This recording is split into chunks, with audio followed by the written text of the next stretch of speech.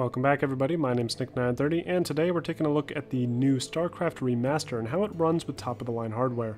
Today we're using a GTX 1080 Ti with an i7 6700K processor and 16GB of RAM. We're going to run the game with an unlocked frame rate which seems to only max out at 300 FPS even if you disable vertical sync. And all the graphic settings are going to be cranked up to maximize quality.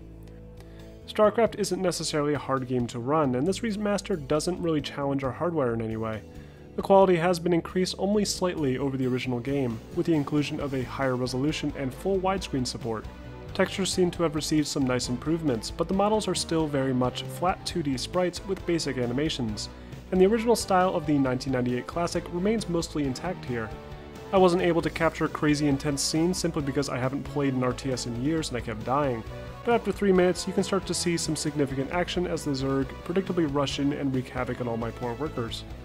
The framerate manages to stay at a solid 300 frames per second, and the game performs great, but the animations appear to still be locked at 30 FPS, which is a bit disappointing to say the least.